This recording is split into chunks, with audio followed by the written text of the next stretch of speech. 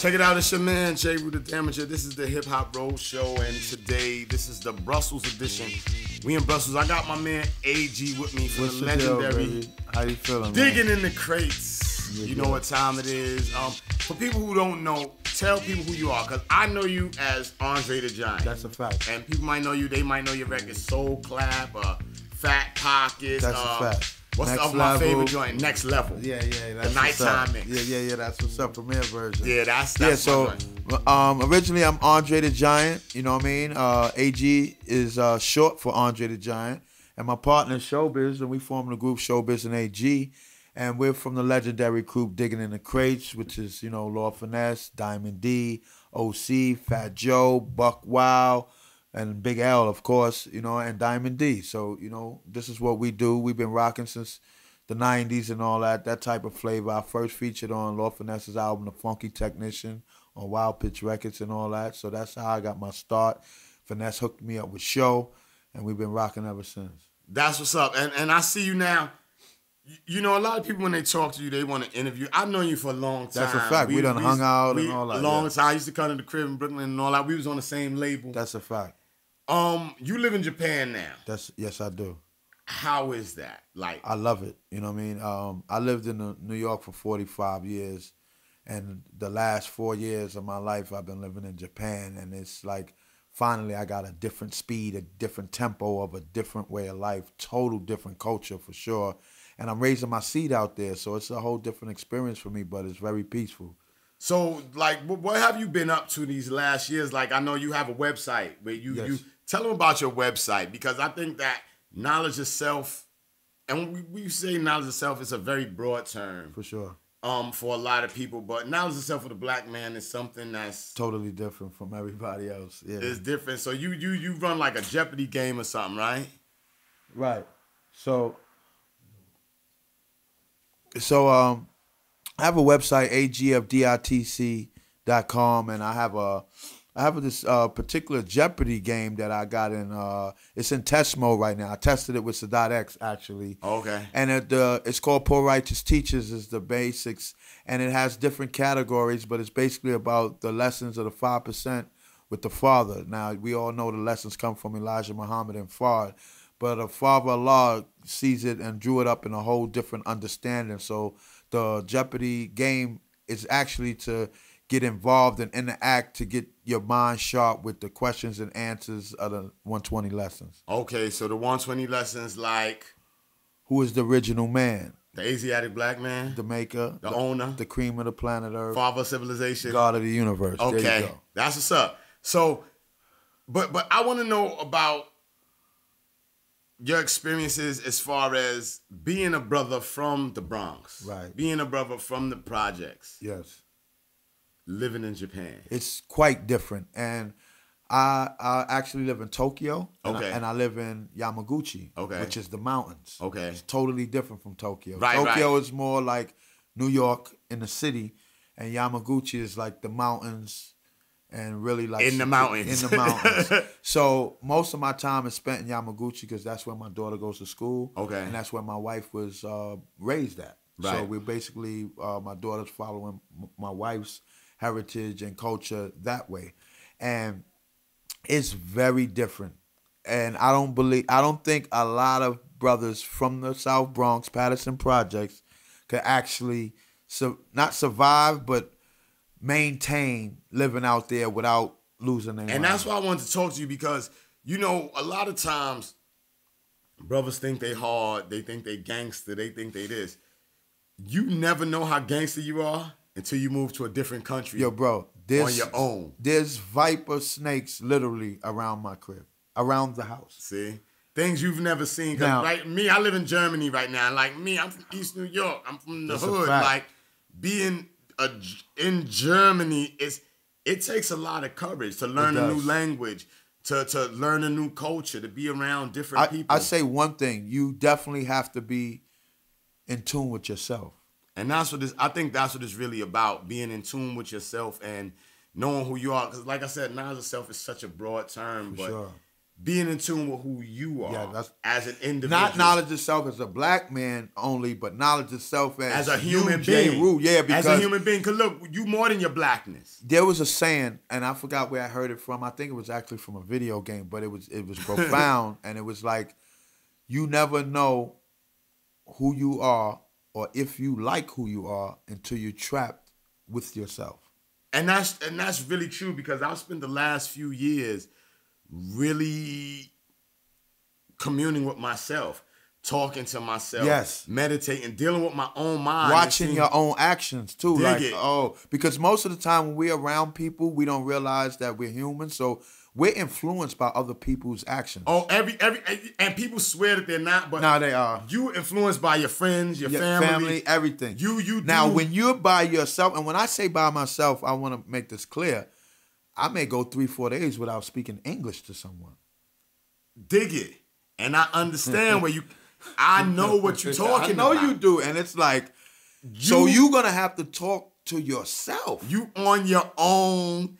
You on your own. You find out your fears, your likes, your dislikes. Like, and to rewind a little bit, like for a while, like I'm ducking and dodging the snakes. Like the snakes here, and it's looking a little paranoia. And my wife said, "Yo, they are not even phased. Now these are viper snakes that if it bites you, you die. Right, but they're not thinking about you. They're not on none of that." And she laughed when I ran in the house. They laughed. And I got a little offended, so I reversed it. Right. I said, "You be in a project for one day and you hear gunshots, you gonna run?" And she was like, "Yeah." I'm like, I'm not. I said, "It's just we living in different right. You realms. used to different things, and that's what I really wanted to talk to you about. That is because living in a different country, it takes so much courage. I commend you for that, my brother. You did it before. I'm gonna be honest, and I'm saying this purely from my heart. You put that ball in motion for a lot of us because it was circulating. Yo, Jeru live over there. It wasn't just like he over there for a little while. Right. No, he lives over there. And it was like, that could be done. You know what I'm saying? That could really be done. And I wanted to slow down a little bit. That New York life is very fast. And I wanted to catch up to myself, basically. And that's what it is. And that's why I moved. I moved in order to be more in touch with Ru. Because everything is all around us. That's deep you say that because as a person that know you, you are always in touch with yourself. But so to even refine that is even deeper. Right. Like, I thought I knew. Yeah, facts. I thought I was in touch. Facts. But I was like, shit, I'm not. Till you're on your own. I'm not till you're on your touch. Own. Till you're on your own. And I learned that. And it taught me so much of being by myself. Like you said, talking to yourself. Because you have to talk to yourself. Because you said 3, 4, 5 days without speaking English to somebody. You like, I could talk to people in German and I get my point across and I could do that and that. But to just have a deep conversation and a deep one where I'm like, okay. Another thing I want to add is if you're not a creative person, it's going to be hard to work because in the beginning, when all I'm seeing is these Chinese figures and letters, I'm using landmarks and colors. Right. On a train. How to get to this point, to that point. My wife's like, "How did you figure that out?" Now, I memorized this building right here. And I knew when I get here, I got to make this That's the ghetto survival skills. Exactly. That's how I survived in Japan at first. It's the ghetto survival skills. You're like, oh, well, this look like this or this look like that. And, don't get me wrong. Nihongo wakarimasu. Demo mata josu ja arimasen. But I could rock and roll. I even got a little rhyme, Boko wa oki papa-san. I could do it a little bit in Japanese. That's fire. But like you said, you see that, and it's good that you said that. You said these Chinese, because that's where the kanji and all that actually comes from. That's a fact. It comes from China. That's a fact. It comes from China. And to my understanding, Japanese is a derivative from Korean and China. Right. It came from And it's China. funny, all three of them really don't rock. They don't like each other at all. They don't but that's the nature of men. Yeah. They've taught us to be like that, to be separate. Also, you usually conflict with the closest one in your proximity. Right. So when people like black people killing black people, well, it's because we're in white people killing white people in their neighborhood. Right. Asians is gang members is killing Asians. Right. It's where you're at. It's where you're at. So they blew that kind of out of proportion. Right. Like we the only ones operating like that. Right. No, everybody's operating like that. Whoever's closest to you, that's who you're gonna commit a crime against. That's it. That's the bottom line, yo. And you don't even think about offending someone outside of that. Right. You know what I mean? Right. So it's like They duped us with that one, thinking we the only ones who pull that off. And you know, and that's what I got from living in Europe is that I've definitely seen that the whole way we look at things as far as black and white is concerned, I was gonna say that too. It's totally different. I was gonna see that because they look at each other differently. Like we see a white person, we like, well, what we call a white person, we like, oh shit, white people. But they're more like, well, he's a German or he's an Irish guy. Yeah, and he's from Norway. Or he's a Romanian. Yeah, he's a Viking. Yeah, right, they see each other differently. Another thing I would recommend anybody that ever takes a trip outside of New York, take a few minutes to look at the news, and you'll see how differently they show us than we see ourselves. Oh, my goodness. The news, I remember the first time with Gangstar Guru R.I.P. coming out here and watching CNN. Before CNN was really big in New York, cable, you know, was just starting. It's the 90s, it getting real big. But their news was so different because it showed so many different places. Different aspects of the actual news, too. Like right, you saying a lot of people don't know the Associated Press means that this one picture and this one story is being distributed to the major media. It's associated. And they all telling the same exact story. It's associated. So when you get outside and see that different views of the news, you're like that. Like, for instance, a couple of years ago, the dude shot the Dallas police officer. And I was on the phone with my cousin, and she was like, oh, this is going down right now, blah, blah, blah. I went to the news on my laptop, and it was like, this content is not available in your district. And it's like, right. Huh? So they're even censoring to a different level as well. So it's like, it's rare for you to see a different aspect of yourself throughout the world. But anyway. I mean, and that's why I wanted, like I said, this is the Brussels. We in Brussels. That's crazy in itself. Dig it. East New York, the Bronx. And now Patterson Project. We in Brussels, but we don't live here. You in German and I'm in Japan. Like, and according to them, we were supposed to be dead at 21. That's a fact. But what I take from it is no fear. Like, no fear. You had no fear to go where your mind wanted you to go. Like you said, all right, I'm gonna be a rapper and I'm gonna speak my truth, and that took you around the world. And then you seen the world and said, you know what, I'm gonna go live somewhere. I'm gonna travel the world. Like a lot of people have these thoughts, but can't go. They act on them. They can't because of the fear of, damn, what I'm gonna do when I get to Japan? Like, are they gonna speak my language? How I'm gonna make some money? Like, all that. There's all types of different fears. Trust me, I've lived them. Yeah. You know what I mean? Luckily for the internet for us. Oh, the internet is a blessing. It blessed us. And that's why, you know, a lot of, and I want to address this to the older brothers in our generation. We need to learn this technology. That's a fact. We need to know this technology and use it to your advantage, especially if you have a brand, if you have something that you have given to the world, because it's so many people out there who probably haven't even heard or know of you, and you can reach them. 90% of the people that are fans of your genre haven't heard of you. So that's always that much room to keep adding on. You just put me on to the website that this is going to be, the platform that this is going to be presented on. I never heard of that. Right. But guess what? When I go home, I'm going to follow up. But certain people like you and I, we do that. I think we take enjoyment out of knowing some new shit. Like, I was one of the first dudes on MySpace, period. Come on. I was one of the first dudes with a computer, a home computer. That's a fact. I had a home computer. And dudes was like, MySpace, like, you putting your music on that? And I'm like, yo, I seen the bigger picture, like, yo, a dude in India could check my shit out. You know what I'm saying? It was like, you don't see that? It's all about about expanding. You mentioned something the other day when I seen you, which was another thing brothers ain't getting up on, is like Spotify and Shopify, print on demand, and print on demand. Like that. You get yourself some. I meant to say Shopify. If you want one of these T-shirts, Jeru The Damaja, Dirty Rotten Scoundrels, go to my Shopify page, JeruTheDamajaStore.com. That's a fact. You know, and it's all. OG, I'm not even going to mention his name, that been in this game for a long time, multi-millionaire. He's like, yo, hey, if a dude ain't winning right now in 2019, something ain't right. Right. And when I say by winning is just achieving your goal with all of these resources at hand, and a lot of them are just free. It's too many tools. You got to manipulate those free tools, too many tools to get something out of it. Right? You know Anybody do, and that's what I find a lot of brothers from our era. They so bitter that they're not. You hit the. They're not taking advantage of. They're mad at the youth. Not only the youth, they're mad at the fans. Like they put them in this position. I love the youth. I feed off of their vitality. I may not listen to some of their music. You know what that comes from, though? It comes from being embedded in the hood. We knew being outdated is almost equal to being extinct. Like that's part of your survival. If you don't know the youth slang right now or what they saying about you when you walk in the building, you playing on some funny territory right there. Shaky. So you gotta know through your nephews, your cousins. Yo, what this?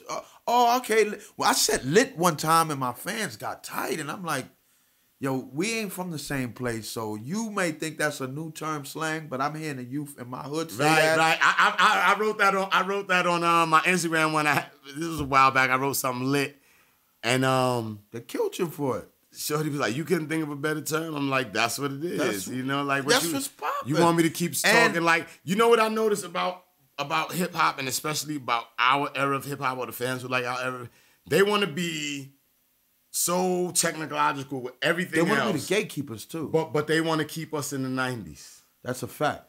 Like shit didn't grow. You keeping us in the 90s, but you got a smartphone. We didn't have smartphones in the 90s and the 80s. We didn't have the internet. You want to keep us in the 90s and the analog era, but yet you streaming shit. This is what I'm saying. You confusing the whole... You mixing it up. How's the 90s the best? You're not listening to that on the tape. You're not listening to that on vinyl. Yeah, you definitely You're streaming that on Spotify. So I get it. I understand where they're coming from, and I totally appreciate it. I totally love it. But that's the easiest way to get this music eliminated, though. If we don't adjust with the platforms and the time and bring that along with us, you're not going to have a platform to hear this. Right. And now you're going to be mad that you can't get it from nowhere. So you got to balance it. Everything is a balance. Everything is balanced. And you got to balance. Like, I like this type of music, but I know and understand. Because a lot of them, to be honest, that are complaining, they don't buy our shit. Right. Oh, no. Listen, one guy, because I have a thing I do. I'm calling this podcast a Hip Hop Roadshow. But I have another thing that I do on YouTube, because yes, I do have a YouTube. Follow that. YouTube / Jeru The Damaja 1. D.I.T.C. everything. Just Gmail, YouTube, website, Facebook, everything. We on that. Yeah. So and it's a show where I do with all the places I do shows. I go around and I do a little tour of the city, and I do a little history behind the city. And he was like, "Oh man, make new music. I don't want to see city videos." I'm like, well, one, you don't have to watch it. And two, when is the last record of mine you bought? Oh, I bought your first 2 albums. Well, son, that was 25 years ago. Yo, let me say this. On top of that, I went through a similar experience where the dude was like, yo, and I'm like, yo, do you actually buy my music? Have you ever been to one of my shows? And he said, I got everything up to 98. And I'm like, yo, bro, you might not know it, but I have 39 projects. Wow. And if you only got the first 3, you don't fuck with me. Right. You're just trying to control me. And that's what it is. They want you to do and act like how they want you to act. And like I said, I appreciate my fans. I do. I love my Without fans. Without them, we couldn't even rock. Nothing. Yeah, we wouldn't be sitting here right now. But at the same time, you need to really support hip-hop as a culture. You really need to support the artists that you say you're a fan of. If I support AG, then I should be on AG's website. I should be getting AG's t-shirts. That's a fact. I should be getting AG's new music. Even if I don't love it that much, I need to hope that he's going to come back and do something that I really love. But I love him so much that I want to make sure that he's because still you doing have to be aware that what AG and Jeru is up against, their fans are constantly downloading and buying. Right. So you don't like this music, but their fans are supporting their music 100%. So to keep me or Jeru alive, when you come to the show, buy that shirt, buy that vinyl, get it autographed, hang it up and say I had an experience. But just not supporting, you're kind of going against your own self, because if we don't get support through this, then it will die out. Right. We gotta keep it alive. And you know, something else I want to touch on is for the guys from Ireland, because I'm from Ireland, we have to stop being so bitter and so mad at the youth. They getting it. They're getting their money. They're doing their thing, and that's their thing. And it's their thing. That's their thing, and we need to see, we need to at our appreciate age and our experience, it's our time to plateau. It's their time to rise and do all of that. Right. Now, if you haven't made a hole for you, dug a hole for yourself in the sand and got your weapons together at this stage, then maybe they ain't in your cards. Right. You know what I'm saying? But like you said, you're doing a website. You got the Shopify jumping off. I got the website. We know that, and realistically know, like, I don't have the energy. I don't want to compete with that. I just want to make what I make and what the fans accept me for and plateau off. Now, like you said, it's in us at one time we might want to wake up and say, I got a determined idea. I want to do this. Right. And that might bring you the Grammy. Right. But that's on your time. That's something that you want to do. You have to work on that, and you can't get mad at everything that's going on around you. Mm-hmm. You have to accept life for what it is. And I mean, you know, everybody say this is a young man's game, or life is a young man's game. Life. Yeah. Every movie you seen, every gangster story you heard, the young nigga took the older nigga out. Is a young you know man's what I mean? game. Like, you go to the lions, the young lion. That's why the old lions run off the babies when they're a certain age, because they like, nah, you ain't gonna take my spot, son. Yeah. So nah, that's a jewel. You know, right? They run. That's them a off. jewel. I didn't get that. Right. But the male lions, when they have babies, they run off all the males once they get a certain age. Go out. Because I know what's naturally supposed to happen. Because you're gonna take over the tribe. You're gonna take over my pride. And the young lion or the young dude in the hood don't want to hear the old dude talk him out of making this action because you got the experience to say go this way. Now I gotta feel myself. Feel it out. So feel it out and love it. And I gotta fail. You failed to get that knowledge. Right. You just want to give it to me. Right. But see, and you know that too, because I feel like the youth today they listen a little less. I know we didn't listen. I'm not trying to act like, oh, we're smart and we were the best. They listen more to action though. Because we would listen. We would listen to what the OGs said. We were more connected. You said something earlier about they got us disconnected, and that's for a reason. Right. And that's another. Excuse me. That's another thing. They have disconnected us. Yeah. So the youth don't respect us, and we don't cherish them. That's a fact. They have us. That's exactly. So we can't use their strength, and they can't use our knowledge. Yeah. Right. They can't use our wisdom. But we all know that's a plan. That was pre-planned. You know what I'm saying? Because we need that in order to rock. I need you. I need this young man. I need this 20-year-old, this 25-year-old to be the sergeant. I have these plans. I've seen this happen. So I can show you. Sure, come on, let's do this. We can take it over. And to show and prove that is that we're not connected, so we're not around. We're not in the same circles. So they can't see my actions. So whatever I'm saying is just talk. Right. It ain't no action behind it because they're not even around to see that. And with them, everything is talk. Everything. Unless if we were connected, we wouldn't even have to talk. Unless we put it on Instagram. Yeah. Now we got to play that game. Right, because and that's the crazy thing too. Like they tell on themselves like crazy. Like they like, I'm no disrespect, but they born snitches. Like, yo, it's like a different era, and it's like you don't know that right there that's gonna get you sent up or that's gonna get you caught up. But for some reason, they let niggas rock until they wanna rock out and say, okay, come on then. You know you wasn't supposed to say this, that. And a lot of them don't really know. What I've learned is they don't know the business like we do because we learn from falling and getting up. This era, stars to a degree. You could be home right now with this same setup and be world famous, but never had no experience to go with that. Right. And so you really can't teach it to another person. No bumps and bruises. And you need bumps and bruises. People, I want to tell you this. You need bumps and bruises to defines you. Make it through life. Yeah. You need to get beat up. You don't know how to fight until you got beat up. And you scared to fight, but when you got beat up, you're not scared no more. No, that's I know what that felt like. Okay, I know. cool. I've been beat up. So. I've been beat up too. When you haven't, you don't know what that feeling is, so you're afraid to even experience that. And it's not about getting beat up. It's because, see, you know, we're going to get beat up. It's just a metaphor. Right, and you're going to get beat up. Like you said, mishandled. And this is the thing. It doesn't matter if you get beat up. It matters what happens after you get beat up. That's with anything in life. It doesn't matter the action. It matters how you address that action. After that action. If you make a record that flopped, that shit means nothing. It's what's the next record you're going to make, or are you going to quit?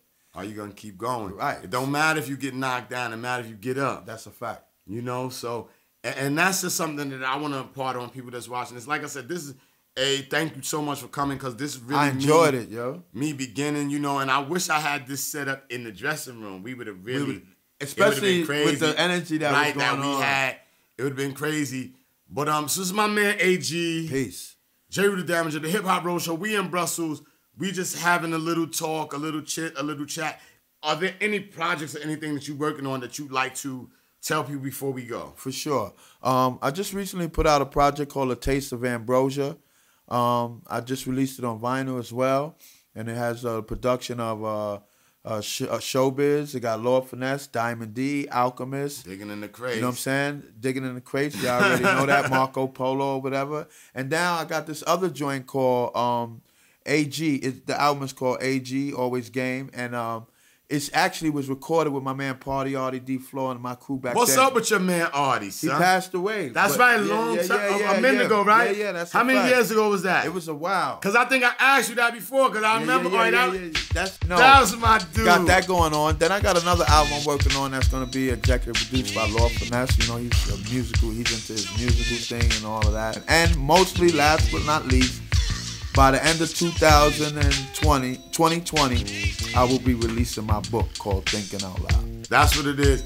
So, once again, the Hip Hop Roadshow, your man Jeru The Damaja, my brother AG, Peace. Andre the Giant, a giant in the mental. You know what time it is. We're out. Peace.